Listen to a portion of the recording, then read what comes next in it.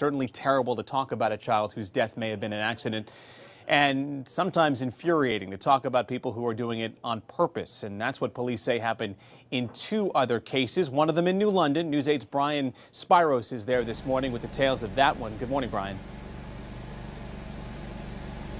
Well, good morning, Chris. Good morning, everyone. Over the last several days, there have been 5 reported cases of young children being left inside a car on these sweltering summer days. The most recent, as you just mentioned, happened yesterday in the late afternoon here in New London. Now, here's what we know so far. Shortly before 5 o'clock yesterday afternoon, a New London police officer actually noticed a car on State Street, and what he noticed was the back door, one of the back doors, was opening and closing very quickly. He went over to that vehicle and found 2 kids in the back seat, a 6- and a 9-year-old.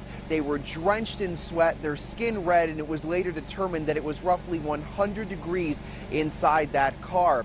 Now, they later arrested 60-year-old John Morgan of Waterford. He had told police that he just went into his nearby office for a few minutes and left the kids inside the car, although police say it was more than just a few minutes. They were with the kids for roughly 10 minutes before Morgan came back outside. And at this point, we should mention it's unclear the relationship to Morgan and these 2 children, if he's their father or another relative. Either way, he has been charged. He was arrested. He is now facing 2 counts of risk of injury to a minor and is scheduled to appear in court later today. That is the very latest. We're reporting live from New London this morning. Brian Spiros, News 8. All right, now the other case, this one in North Haven. Someone did the right thing when that person saw a pair of young children alone in a car. 911 call brought police to the Target parking lot Monday evening.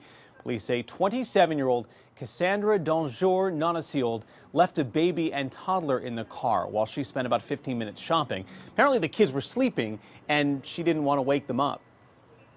There's no excuse. You never leave a child for any reason. You change your plans, you ask a friend to watch children, but your children come first. Police say the same thing. Nonaciold was charged with leaving a child unsupervised in a motor vehicle.